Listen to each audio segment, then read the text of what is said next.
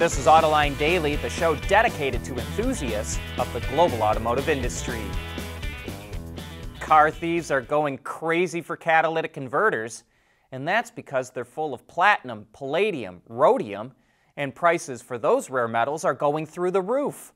Last year, State Farm paid out $62.6 million for catalytic converter theft claims in the U.S. And are you sitting down for this?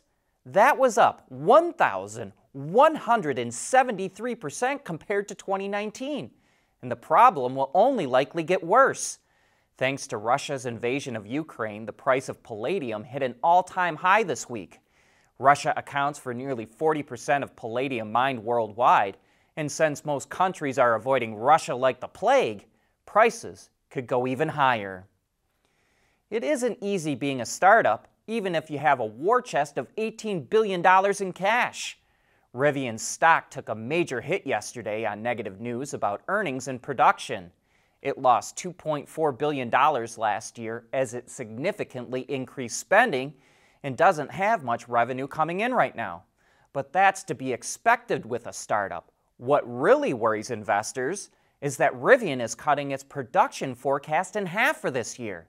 It only plans on making 25,000 vehicles instead of the 50,000 it originally planned. The company blamed supply chain problems, and investors took that as a cue to sell. Rivian's stock is at $41 a share, which is down 47% from its IPO price and down 76% from its peak last November when its shares hit $172. BYD, the privately owned Chinese car company, just moved into the number 2 slot in China. Last month, it outsold SAIC VW to become the second largest car company in China. The number 1 slot goes to FAW VW. BYD's sales jumped 340% last year, while SAIC VW sales fell 19%. BYD is the only Chinese automaker with a full lineup of plug-in hybrids and BEVs. And today, Chinese media is buzzing with the rumor that BYD and NIO could team on electric cars. The chairman of BYD and the founder of NIO were seen together at one of NIO's showrooms. Here's our Autoline insight. We're starting to see privately owned car companies in China really come into their own. Companies like BYD, NIO, Chery, Great Wall, and Geely are more innovative and are growing faster than Chinese car companies that are owned by city and provincial governments.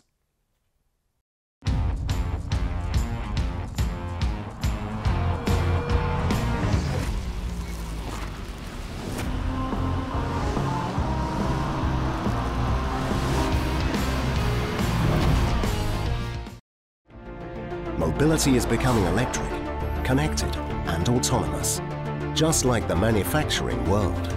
But will always be one thing: a reliable partner for our customers.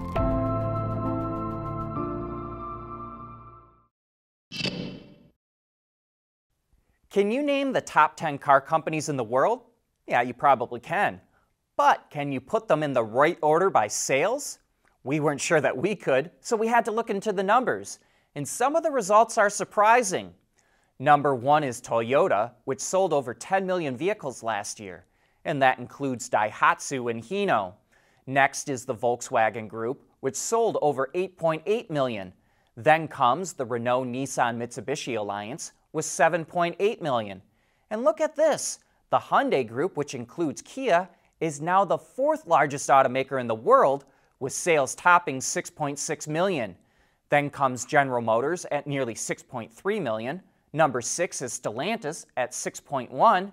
7 is Honda at 4.1. But wow, look, Ford is down to number 8 with 3.9 million vehicles. BMW is 9th with 2.4, and Mercedes-Benz rounds out the top 10 with 2 million vehicles sold last year. Acura gave the all-new Integra its proper reveal, a vehicle that it calls a, quote, gateway to the brand that will start at around $30,000. Under its aluminum hood is a 1.5-liter turbocharged 4-cylinder engine that makes 200 horsepower. A CVT is standard, But there's also an option for a 6-speed manual that features a limited slip differential. Acura says an ultra-rigid body, fully independent suspension, and sport-tuned chassis give the Integra good handling and a comfortable ride. There's an optional adaptive damper system as well that makes the ride and handling even more sporty. Some of those sporty themes are picked up on the interior, which is highlighted by a standard 10.2-inch digital instrument cluster and an infotainment screen that seems to rise out of the dash. The Integra goes on sale in the US this spring, and the first 500 customers to order one have the opportunity to claim a limited edition NFT, or non-fungible token, that was designed by a 3D artist. And for those that want to learn more about the brand, Acura claims it's the first automaker to open a virtual showroom in the metaverse. Going to www.acuraverse.com, visitors will be able to explore Acura's lineup, browse its new wearables collection, and play a racing game. There's a lot of startups coming into the auto industry, but we're also seeing more consolidation and partnerships amongst automakers, like the merger of PSA and FCA to form Stellantis. And we're also seeing consolidation amongst the smaller bespoke vehicle makers and tuners. Pininfarina was purchased by Mahindra, Polestar is now under the Volvo Geely wing, and BMW just bought Alpina, a company that's been making high-performance BMWs since the 60s. The two companies already had a cooperation agreement that lasted until the end of 2025, and it sounds like after that, Alpina will be absorbed into BMW. Wow, did we have a great Autoline After Hours yesterday. Oliver Schmidt, the Volkswagen engineer from Germany who was involved in VW's cover-up of cheating on diesel emissions, was on the show. He spoke very openly of his involvement in Dieselgate, as well as the time he spent in a U.S. federal prison when he was sentenced to 7 years for his involvement. For the final 2 years, he was transferred to a prison in Germany, and he talked about the difference between German and U.S. prisons. And the thing is, in the US, you can have more activities. Our cell block was opened at 6 o'clock in the morning, and it was closed at 9 o'clock in the night. And I could go out, I could do sports 5 hours, 10 hours a day if I wanted to.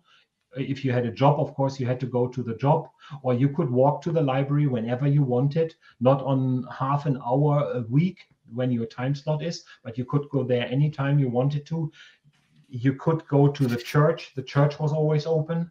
You could go there, have a chat with a local, what was his name, chaplain, and stuff like that. So for the prisoner, I don't talk about rehabilitation and everything, but for the prisoner himself, I would prefer the American federal prison with the 2-man cell, like I stayed in, to the German prison. Of course, you can watch that entire show on our website or YouTube channel. And if you like the kind of information we provide, please like this video and subscribe to the channel. It can really help us out. We want to know what drives your testing. OTA, connected car, diagnostics, remote testing. Intrepid Control Systems is here to help you work from anywhere. Intrepid Control Systems, driven by your data. As the auto industry transitions to battery electrics, there's a lot of concern about what happens to the batteries at the end of their life. So Mercedes is kicking off a pilot project to recycle batteries and is building a new plant in Germany to test the process. It says it will be able to recycle 96% of the battery, which will help Mercedes become more independent of raw material supplies. The pilot plant, which opens next year, will have an annual capacity to recycle 2,500 metric tons of material, which will be used to produce 50,000 new batteries. And good news for General Motors and other companies looking to deploy robotaxis in the U.S. The National Highway Traffic Safety Administration issued new rules for autonomous-only vehicles that eliminates regulations that are mandated for manual driving equipment like steering wheels, pedals, and turn signal stalks.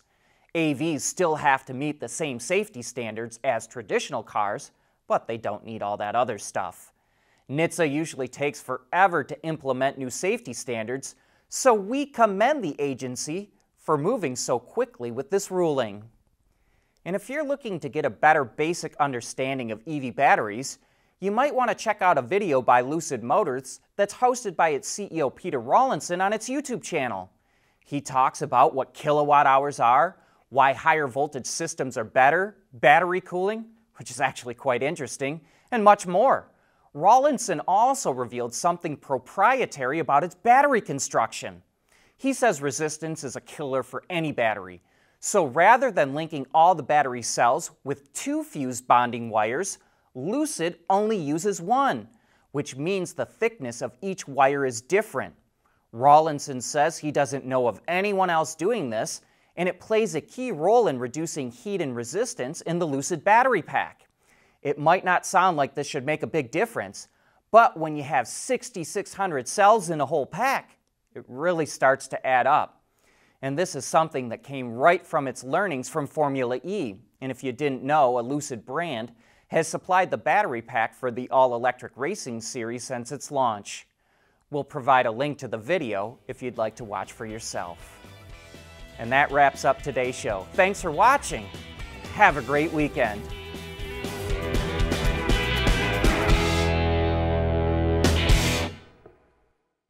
Autoline Daily is brought to you by Bridgestone, solutions for your journey, Intrepid Control Systems, over-the-air engineering, boost your game, and by Scheffler, we pioneer motion. Wards is the industry leader for news, data, and analysis. That's why companies across the globe subscribe to our premium service, maybe even your own. Log in for subscriber access now, check your company's intranet for details, and rely on wardsauto.com to keep you informed.